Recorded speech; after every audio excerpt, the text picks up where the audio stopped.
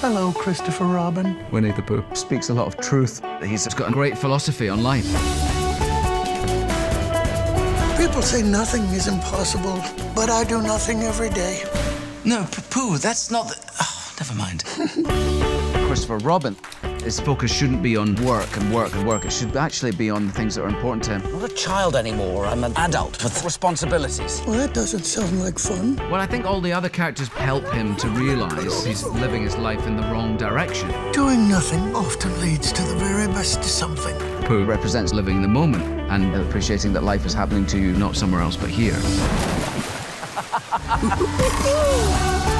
I always get to where I'm going by walking away from where I have been. It's about something that we could all use a bit of at the moment. Slowing things down and realising what's important in our lives. Pooh is the great philosopher, you know?